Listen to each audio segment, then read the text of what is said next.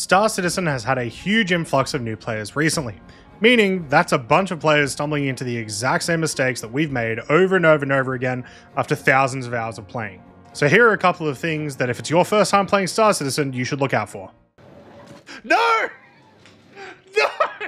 The first mistake happens before you even enter the game, when you first buy a game package. During different times of the year, different game packages are available, where you can buy the game and a ship of your choice. As you look through the plethora of ships that CIG have, you might get overwhelmed, but find a ship that you fancy. But don't get ahead of yourself. Some of those ships are very expensive and very easy to get in game. Lots of Star Citizen players and creators have their opinion on what the best starter pack value is. But in my opinion, the best thing to do when you first get into Star Citizen is to buy the very cheapest game packs, the Aurora or the Mustang. The reason for this is even if you do want to end up upgrading one of those ships later on, you can always go into a chassis upgrade through the CIG website. This means you can test out the game, see if you enjoy it before you make a much heavier investment. And as always, I don't recommend you make much more of an investment anyway. Unless you're really, really dedicated to the game and you really want to support CIG, there's not much reason to buy anything else other than the starter. If you did want to go a little higher, I would recommend the Avenger Titan, but as your first ship, don't buy anything else. Sup, buddy? Boom! One of the first things you might do in game is get into a ship, take it for a ride, and go and explore a moon or a planet. But not all moons and planets are hospitable. Every time you die, you're going to reset without an undersuit and without a helmet equipped, which is going to mean if you leave your ship in space or you jump onto a planet or moon that isn't hospitable to life, you're going to start suffocating. It is really, really good practice. Anytime you're about to leave a station, just go into third person mode. Make sure you've got a helmet, make sure you've got an undersuit equipped, and you will be fine. Shot me. What? Speaking of deaths, one thing a lot of new players don't realize you can do is change your spawn location. Any location which has a hospital, which is planets, orbital stations, or refinery stations, give you the chance to reset your regeneration point. It's a really good idea to set up base in one of these locations, as it's much easier to go to an orbital station than it is to constantly be leaving planet, especially if you end up starting in Orison.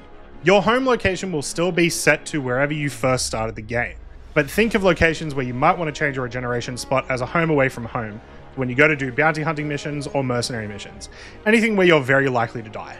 A good quick tip is anytime you do travel down to a moon and you want to explore, make sure you turn off your engines, otherwise you're going to have your ship flying off in a bunch of different directions. This happens on some moons more often than others, but it's good practice to do it anytime you land. This also prevents anyone from boarding your ship from leaving immediately, giving you that little bit of extra time to try to take your ship back. Oh god. Did I just duck in real life? I may have.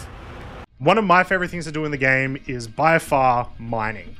There's so many different variations of mining, but anytime I'm in a prospector or a mole, I'm having the time of my life.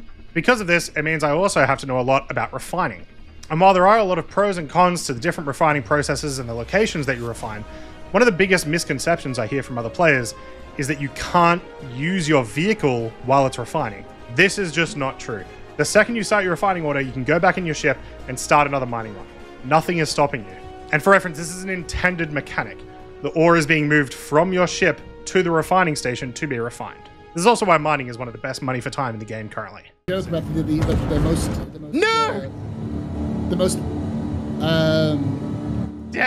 One very important thing to remember when playing Star Citizen is some people are just out to get you. This is an MMO. PvP is a big thing. You will have sessions where you'll experience no PvP at all.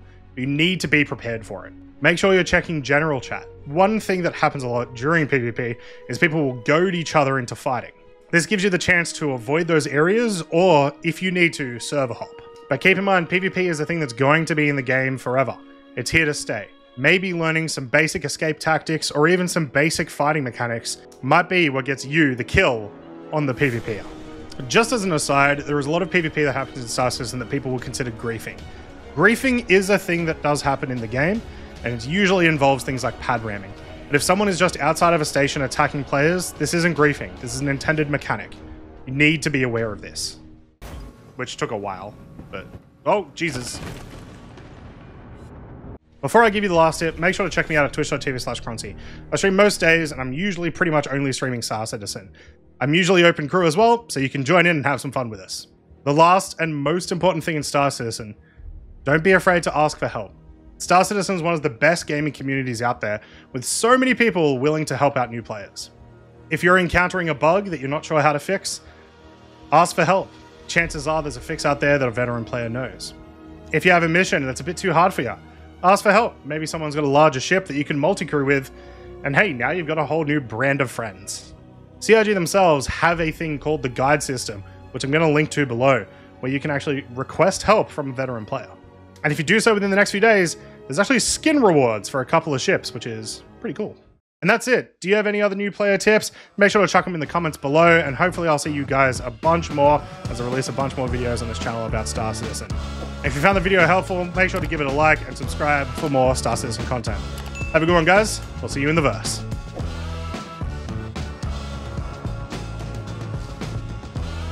Oh no, we're red. I'm risking it. I'm risking it.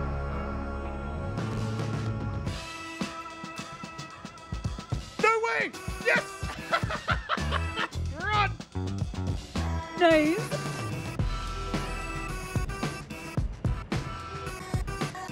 All right, let's do this. Get out. Bro.